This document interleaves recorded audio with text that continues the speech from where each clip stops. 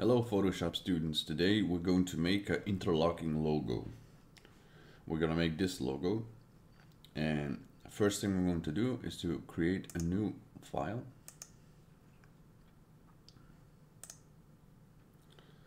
We're going to unlock the backgrounds, and I'm going to change the color of the background.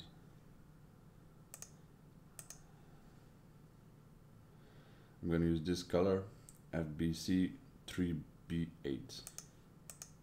We're going to type in our letters.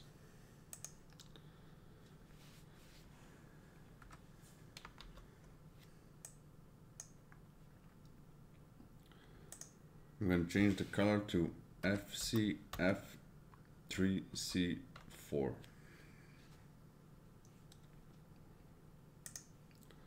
And I'm going to change the font to Times New Roman.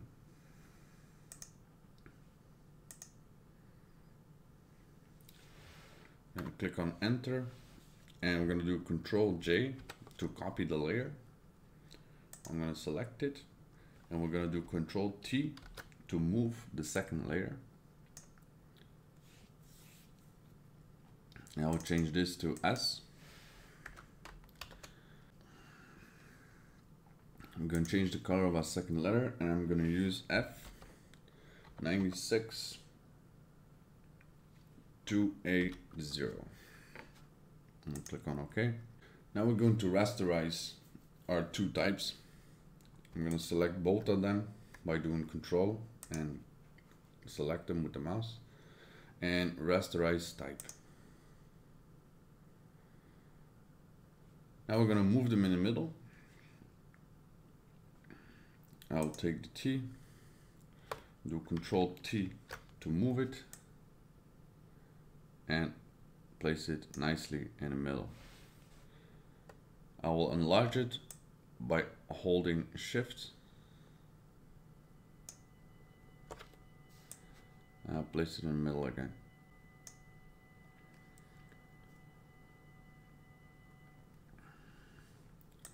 I'm going to select S, we'll Control T, and we're going to move it inside.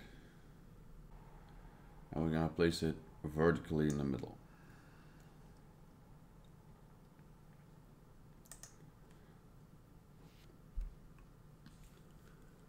Now here we're going to interlock, and here we're going to interlock.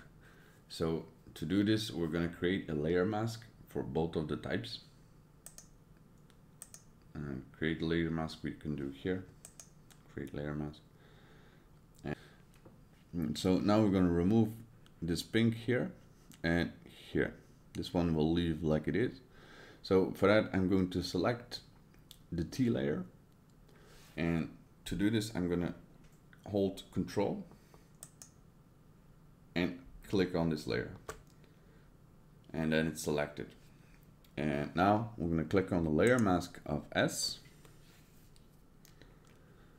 We're going to take our brush tool,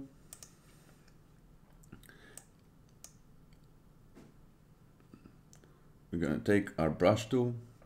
going to set foreground color to black, and now we can move it. Now we can remove it. We're going to do Control D to deselect the T, and now we're going to place a rectangle.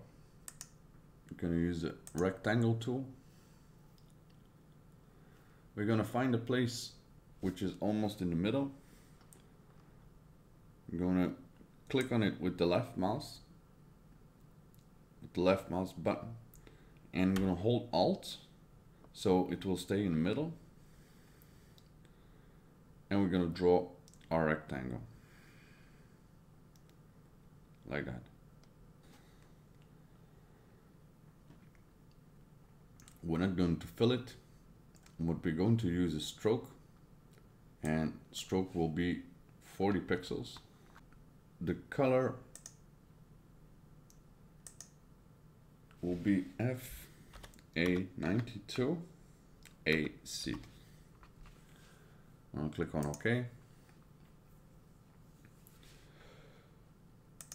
Now we're going to add a border, and our logo is finished. To do this, we're going to blending options, drop shadow, and here we're going to put the opacity to 35%, angle 120 degrees, distance 20 pixels, and size 20 pixels. I'm going to click on OK. And now our logo is finished. If you want to use this logo on another background, we can save it as a PSD file. So we can anytime unselect this layer and we have a transparent background.